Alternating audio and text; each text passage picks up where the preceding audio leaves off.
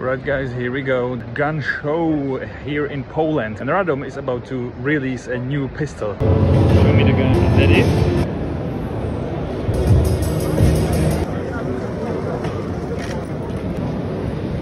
The first time ever holding in my hand the Fabryka Broni MPS striker fire pistol. The polymer frame can be changed because you take out the container, the whole trigger system, you take it out, put it in different frame and you ready to go. Optics ready, of course. I really like the design. Design is really cool. Trigger safety as kind of a standard. Swappable mag release from both sides. There's no manual safety, but yeah, overall very light. I even tried the trigger, it's not bad at all. Yeah, very nice. This actually looks real good, guys. I like it.